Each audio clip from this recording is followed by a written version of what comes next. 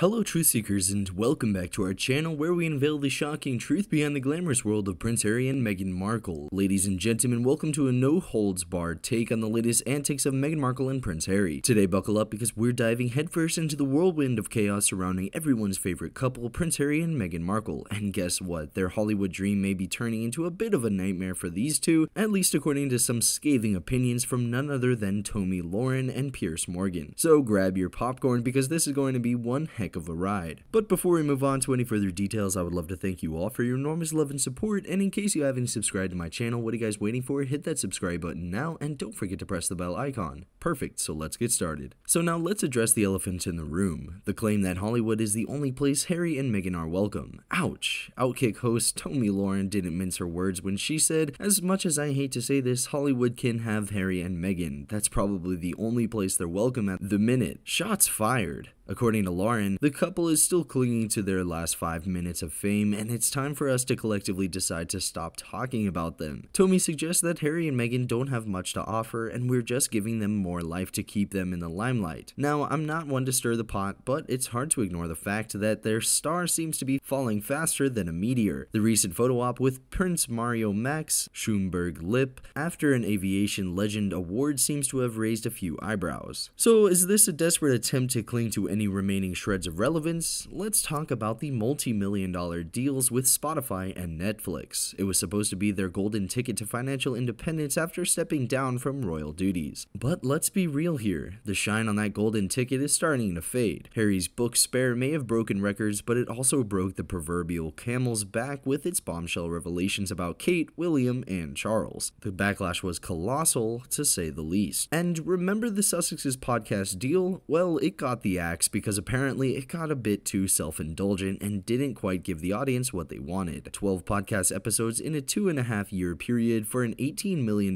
deal? Talk about overpromising and under-delivering. Now I get it, Hollywood loves a good drama, but it seems like even Tinseltown is getting tired of the Harry and Meghan show. The question we need to ask is, are they becoming the architects of their own downfall? Their Hollywood dream might be turning into a bit of a nightmare if they can't keep up with expectations. So what's the takeaway here? Tomi Lahren and Piers Morgan might be onto something. Maybe it's time for us to collectively decide that we've given Harry and Meghan enough attention. Maybe it's time for them to fade into the background, and as Tomi puts it, their light will dim. In conclusion, Hollywood may have welcomed Harry and Meghan with open arms, but it seems like even the glitz and glamour can't save them from the harsh reality of diminishing fame. The 15 minutes may be ticking away faster than they can say action, and if they don't pivot soon, it might just be game over for their Hollywood dreams. Stay tuned, folks, for this saga is far from over. So what are your thoughts on this explosive revelation? Drop your opinions in the comments below and let's keep the conversation going. Until then, stay tuned for more shocking stories and scandalous exposés on our YouTube channel. Remember to like, share, and subscribe to stay updated on the latest from the world of the royal family. Thanks for watching. We'll see you again with some more fascinating news about the royal family. Bye for now.